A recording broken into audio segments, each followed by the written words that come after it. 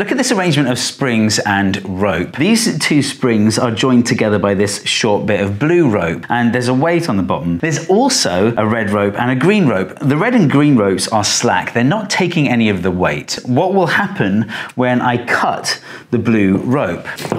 Isn't that crazy? The weight goes up. Why does it do that? The red and green ropes are slack. They're not doing anything. And so we have a spring that is twice as long. So these two springs together will extend twice as far as one spring would on its own. You could say that these springs are in series, but what would happen if you put the springs in parallel, like this? Now the weight is shared between the two springs. It should extend half as far. And look, that's what we see. Springs in parallel is what we have after the blue rope is cut. Look, two springs in parallel. It's at that point when the red and green ropes become taut that you begin to transition from springs in series to springs in parallel.